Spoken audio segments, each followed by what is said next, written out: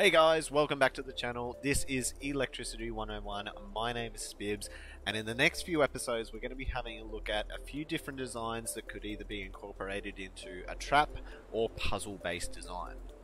Before we get into it, I just wanted to thank the whole community for the channel reaching 100 subs. We also hit another milestone this week as well, which was one of the videos hitting 1,000 views for the very first time. So I wanted to thank everybody who's contributed, given feedback, or just helped out in any way possible. You guys know who you are, but without further ado, let's get into this one. Alright, so like I mentioned, this is a module that you might incorporate into a puzzle design or a trap base. Now you may want to modify it a little for depending on your needs, but we'll have a look at exactly how it works. So I can see the pressure pad in front of me, it's not really hidden. I can see this prison cell gate, and I can see the two switches on the wall, and of course my brilliant drawing on the wall. Of course I'm a, world famous artist here. Anyway, I'll enter through the prison cell gate and see what happens. So as soon as I step onto this pressure pad, the prison cell gate closes behind me. I step off, I try and reopen it, see if I can get out, and that's obviously not going to happen. So I start to look around. I can see there's two switches on the wall. One here, presumably controlling this door, and then another one here, presumably controlling this door. So they obviously want me to make a choice. I'm going to choose this door first, and unfortunately it looks like I'm dead. There's these traps behind here. I've made the wrong choice. Something else interesting happening though is I flick that switch and all of a sudden this switch has no power anymore. What if I'd chosen the other door? If I'd chosen the other door, it looks like I'm free. Let's have a look at the circuit and see what's going on behind it. Before we have a look at the circuit itself and the components that are required, we can easily reset this module by using this RF transmitter to reset the circuit. All we have to do is just make sure these doors are closed and the two switches there are off. Here we have the heart of the circuit. Now this circuit requires approximately 17 units of power in this particular configuration, and we require one solar panel, 5 electrical branches, 3 door controllers, 2 switches, 1 blocker, 1 memory cell, 1 pressure pad, 1 RF receiver, and 1 RF transmitter. Alright, so we're going to go ahead and start wiring this up. Now I've just removed the 2 foundations here in front of us so we can hide the wires well. So we'll place the RF receiver at the end and wire that up.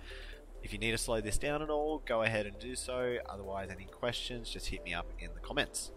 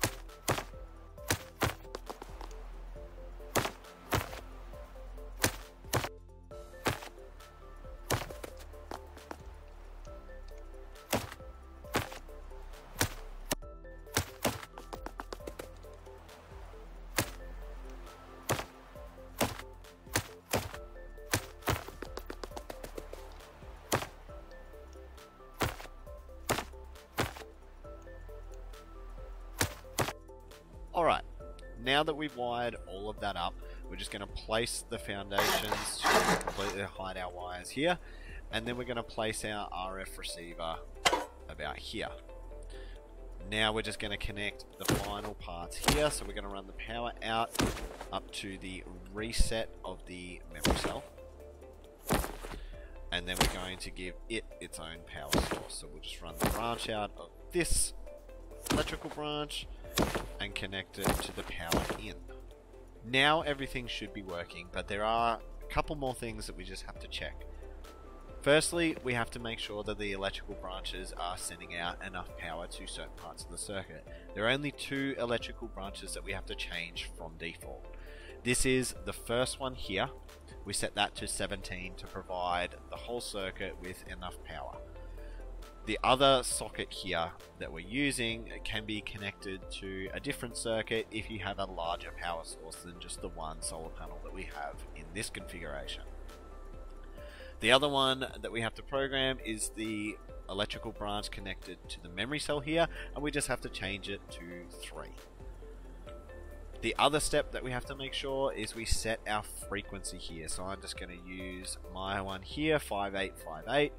Make sure my RF transmitter is set to the same one so we can reset the trap once we're done with it. I'm going to place my traps again here. You can use whatever traps you want.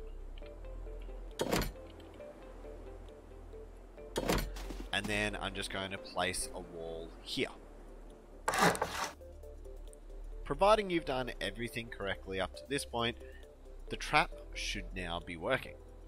So we just test it simply. We walk in here, we make sure the door closes. We can see that these switches are receiving power. If I turn on this one, then it opens this door, and if I leave it on, I can see that this switch no longer has power. If I of course turn it off and run back over here, I can see that it's receiving power, and if I flick it on, then it's opening. Pretty simple. The only other thing I have to check is that my RF receiver is working, so I hit that, and it resets this door. Easy.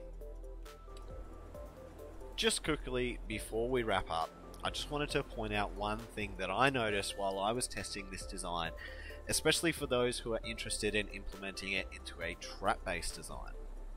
Now, this pressure pad can be exploited in the sense that if I quickly go in and out, I can see exactly what it does.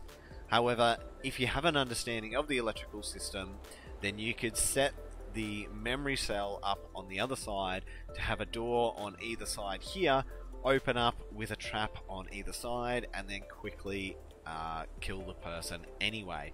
You could also implement it into a puzzle base to punish the person for not actually going in as well, but that's entirely up to you guys. Alrighty guys, that is going to wrap it up for this episode. I hope it was helpful and I hope it made sense. I'd love to see some people add to this design and make it even better and see it in a base. This will be in a bigger and actual operational design in the future, but I wanted to show off a couple more ideas that I had first in the upcoming episodes. Just as usual, if you didn't like the episode, then hit that dislike button. But if you did like the episode, then smash that thumbs up, subscribe to the channel, and don't forget to follow me on Twitter. The link will be in the description below. Any other links that I may have mentioned in this video will also be in the description. Otherwise, guys, we'll see you in the next one. Take care.